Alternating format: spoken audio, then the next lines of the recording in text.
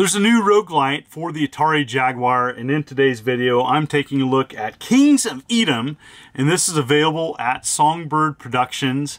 This is a physical release, and I love these aftermarket projects.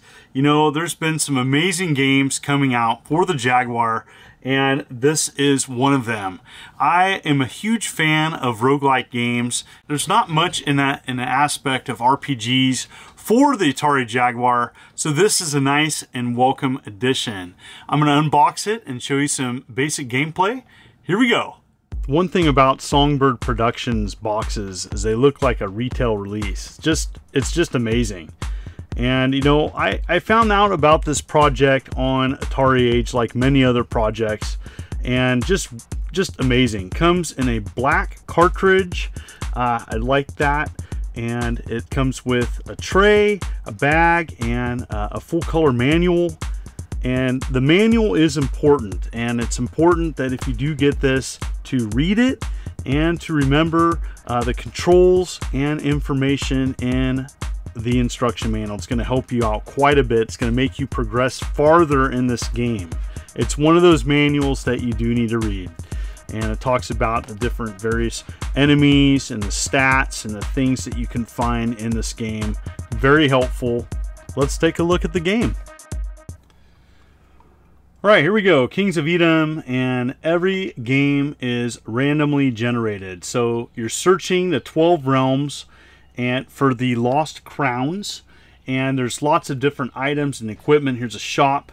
Use gold at the shop to get various items that you need. Very important to manage your skills. You can upgrade 3 different skills at once, and so you choose the 3 skills that you want to specialize in. It's very important what you choose. So I'm going to kind of go with a tank and go with someone that's better with hand-to-hand combat. You learn spells.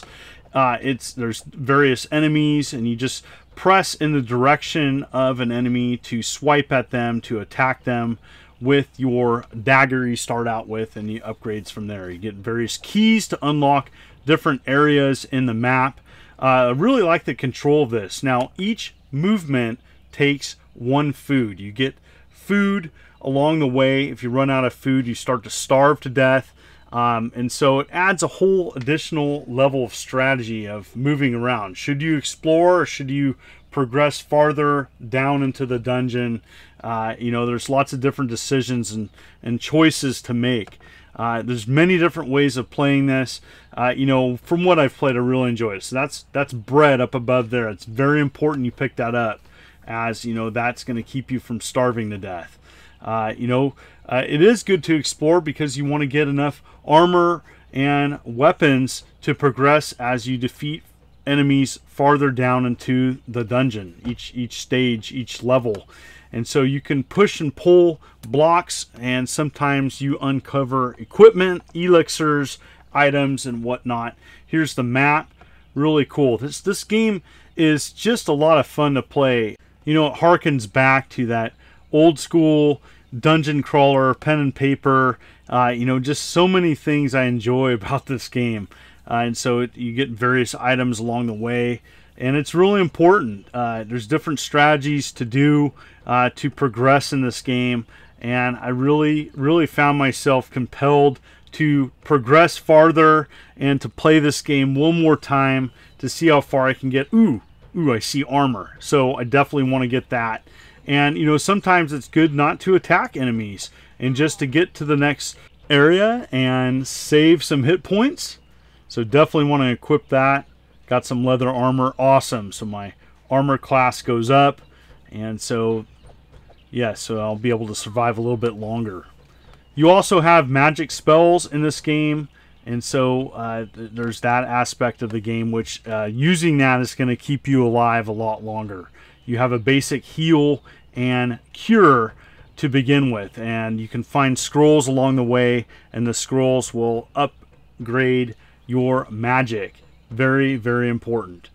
And so yes, I pretty much focused on being kind of a tank and or a warrior, and so definitely but there's different ways of playing this, And that's the benefit of a roguelike, is you can play it over and over again. It's a different path. It's a different game. And so really nice to see this game. Just showing here right now, healing is going to save your hind more than once. And so definitely as you progress farther in the dungeon, you can get poison, and I'll show you that.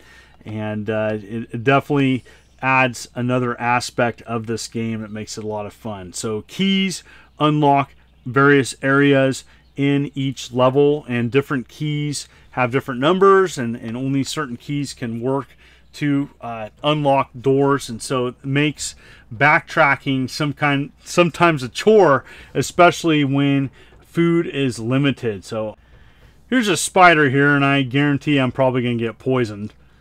So yep, got poison. And so there's a couple different ways of dealing with that. You do have a simple cure, and so a spell, and so I'm going to use that. You also can pick up antidotes, which can cure you from poison as well. So you want to be careful on not using your magic too much, because you only have so much magic power, and you have to find various potions to replenish that.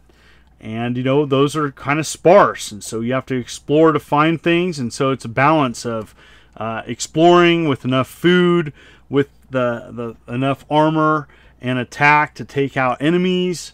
And so I really enjoy the strategies used to progress in this game. And so I found myself wanting to play it more and again to see if I can get farther.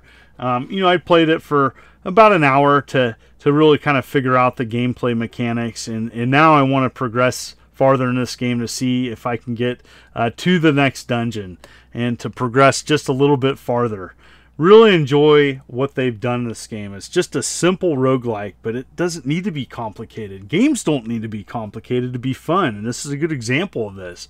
Just a simple roguelike, but everything in a roguelike that you would want. And it's just a treat to have this on the Atari Jaguar. As you know, the Jaguar didn't get many RPGs, as mentioned before, and I think that there's going to be many people that are going to play this one. This is definitely, you know, there's a lot of collectibles out there. You know, these type of aftermarket projects are done in very small batches. This is a game to play. This is going to be a fun game to play in someone's library and to show them, hey, this came out in 2021. You know, the Jaguar came out in 1993. So people are programming for this console, which didn't do well in the retail market, but passionate fans and fans who had this growing up, or just, you know, wanted to make a game on this library, have done it, and have done it well. And so, you know, if this came out back in the day, this would have been great. And so I just really enjoy these projects, these passionate projects where programmers come together with artists and people making it a reality to come out on physical cartridge and to be offered to the public. So just so neat. And so I've been really enjoyed this one. Oh, picked up a shield, and so you pick up gold. Gold's for the shops where you can purchase additional items needed to survive. I don't know how much longer I'm going to live here. As you know, it gets pretty difficult.